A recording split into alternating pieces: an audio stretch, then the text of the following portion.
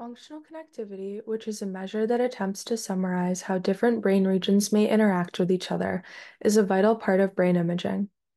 Functional connectivity graphs or matrices were created from resting state functional magnetic resonance imaging or RS-fMRI data. In brain imaging, the MRI technique involves the use of radio waves and a strong magnetic field to generate images of a subject's brain and to record brain activity. During an MRI scan, the subject lies down inside a large tube-shaped magnet. Radio frequency electromagnetic pulses are then introduced, and the machine listens to how the molecules realign themselves, giving us a sense of the sorts of tissue or activity that are present in each region.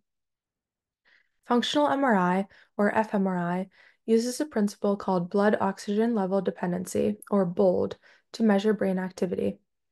When a brain area is more active, it consumes more oxygen, and to meet this increased demand, blood flow is directed to the active area. Oxygen is transported by hemoglobin in the blood, and the magnetic properties of hemoglobin change depending on whether it is carrying oxygen or not. BOLD fMRI detects these changes in magnetic properties, allowing researchers to indirectly measure neural activity by observing changes in blood flow. Functional connectivity data is used in neuroscience research to understand the relationships between different regions of the brain and chart how they experience change over time. By having a measure of this change, researchers can understand how the brain works in response to specific stimuli and tasks, or even during resting state. Resting state refers to any period of time in which the brain of a subject is awake and alert, not actively engaged in a task, but not asleep. You can also think of this state as a sort of mind wandering. The functional connectivity matrices included in this dataset were created by a software designed specifically for processing resting state MRI data. This software tool, known as C-PAC, or the Configurable Pipeline for the Analysis of Connectomes, was used to process the resting state MRI data from the Healthy Brain Network. FC data were created as part of the Reproducible Brain Charts project, which is an initiative that aims to aggregate several of the largest studies on brain development in youth as publicly available data resources for the scientific community. You can think of C-PAC as a tool that is used to distill the signal within raw data collected by an fMRI scan. The data undergo a variety of transformations and realignments, ensuring that the signals can be compared across individuals. Subsequently, you can think of functional connectivity as the measure of how different parts of the brain interact with each other, as it is the correlation between activity in each pair of regions. Functional connectivity data is often understood in the form of a matrix or graph, where each cell of the matrix captures each pair of correlations. Now we can get more into the technical details of C-PAC and how functional connectivity data was computed. C-PAC builds upon a robust set of existing neuroimaging software packages and makes it easy for both novice users and experts to clean and explore their data using a wide array of processing tools. Users define analysis pipelines by specifying a combination of options and analyses to be run. Results can then be compared across groups and individual subjects. Group results are advantageous in the sense that they typically have large participant numbers and can often be generalized to a specific population. Single subject results, which are not as generalizable, offer unique insights about the intricacies of one person's brain functionality. For example, it could be interesting to see the difference in functional connectivity for one person when they are presented with any given task A, as compared to the functional connectivity for the same person when they are presented with any given task B.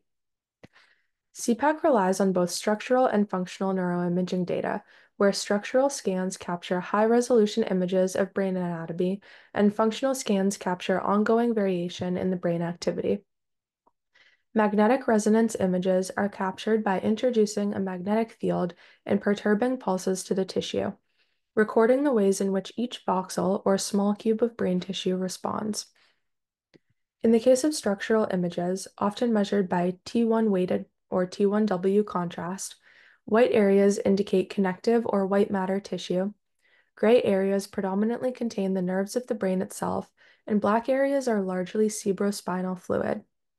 For functional imaging, as mentioned earlier, this depends on the BOLD signal. A typical C-PAC analysis pipeline will take in one T1 weighted image and one functional bold image. While structural imaging data can be analyzed on its own to test certain hypotheses, functional imaging data requires the analysis of structural data as well. For example, if a researcher was interested in measuring differences in gray matter volume as a function of age, they could process T1W images and make estimates of this change.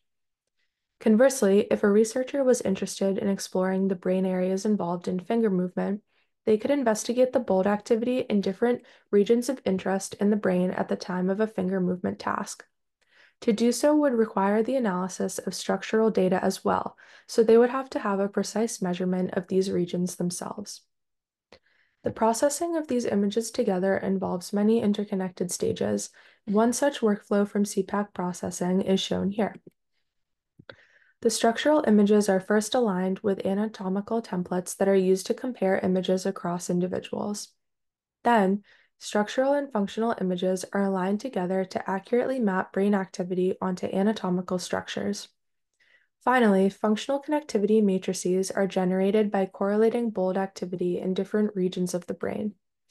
In this case, a functional connectivity matrix would typically be a Pearson correlation of the time series of a pair of voxels or regions of interest defined prior to the study. Functional connectivity then tells us which regions of the brain have the same patterns of activity, opposite patterns of activity, or little to no relationship.